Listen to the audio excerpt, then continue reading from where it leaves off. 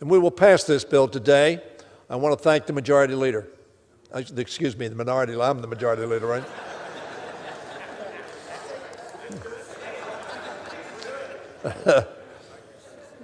You can't have it. And while we enjoy a little levity, we understand the gravity of this situation.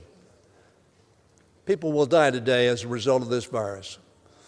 And we have come together as Democrats and Republicans from every region of this country to respond in a way sufficient for the challenge.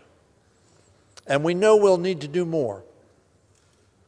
But this day, let us hope that, like the United States Senate, we come together, each and every one of us, not for partisan advantage, but for the advantage and defense of our people.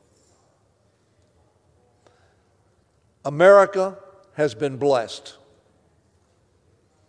by God and by our people.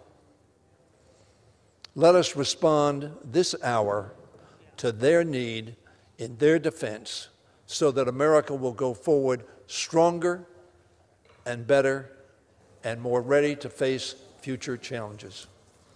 Mr. Speaker, I yield back the balance of my time. The gentleman yields back the balance of his time. All time for debate has expired.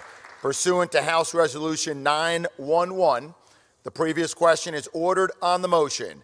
The question is on adoption of the motion. Those in favor say aye. Aye. Those opposed say no. The ayes have it. Mr. Speaker. For what purposes, gentlemen, seek recognition? Mr. Speaker, I came here to make sure our republic doesn't die by unanimous consent in an empty chamber, and I request a recorded vote. A recorded vote is requested. Those favoring a recorded vote will rise and remain standing until counted. An insufficient number having risen, a recorded vote is refused. Mr. Speaker.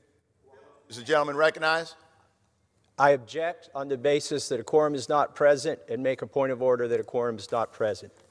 The chair will count for a quorum. Counted for a quorum is present. The motion is adopted. Without objection, a motion to reconsider is laid upon the table. Pursuant to Section 7B of House Resolution 891, the House stands adjourned until 3 p.m. on Tuesday, March 31st, 2020.